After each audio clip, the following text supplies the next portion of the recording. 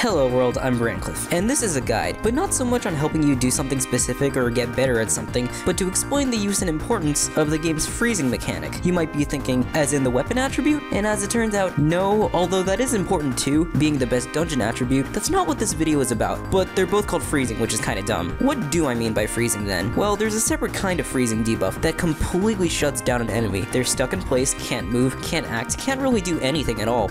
This means that they can't harm you at all, unless they have one of those wonky sustained hitboxes, but that's not something you have to worry about too often. Freezing things has some additional uses. A frozen thing can't mana break or be knocked down. Additionally, this lets you skip boss HP thresholds. Many bosses have something that kicks in when their HP dips below a certain amount. One of the most iconic examples of this is Scar, who casts a black hole that gives everyone the suck halfway through his boss fight. It's really slow and can force you to use a mana break if you're too close to him when it starts. However, instead of dealing with that, you can simply freeze him, then kill him before he is unfrozen, and you'll have skipped it. However, if you don't kill him before the unfreeze, he'll perform the action anyway. Freezing things is great. They'll have a hard time hurting you, makes them a sitting duck for your team to wail on, prevents mana breaks, and lets you skip boss phases. All that's left to talk about is where you can get it from, so here's the full list. Freezing Arrow and Blizzard Shower freeze for 3 seconds by default and 5 seconds when awakened. With the Killing Blow 1 trait, this is buffed to 3.9 seconds by default and 6.5 seconds when awakened. G18C Freezing Grenade only freezes for 1 second, or 1.5 with Killing Blow 1, but when you use the skill, you do load 5 of them. Foxfire freezes for 3 seconds, 4 when enhanced, and if you're playing the game with the Korean voices, you're forced to hear one of the dumbest voice clips in the entire game.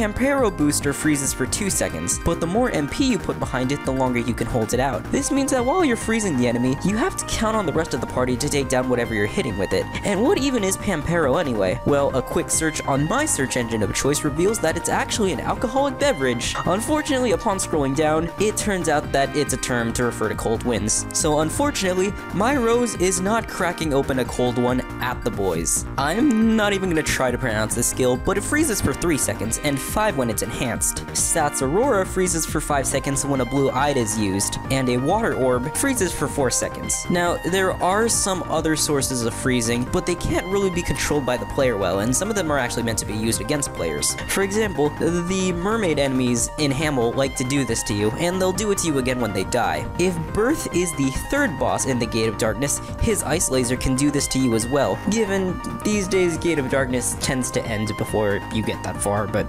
whatever. Some pets can apparently cause freezing as well, but since you can't control when your pet attacks, you're going to have a hard time timing it properly, and it'll probably activate before you need it to. So yeah, that's all I have to say about freezing. Well, actually, apparently according to LWiki, you can shorten the duration of being frozen with water resistance? I didn't know that. Huh, well, alright, now that's everything I need to say about freezing. I'm Brancliff.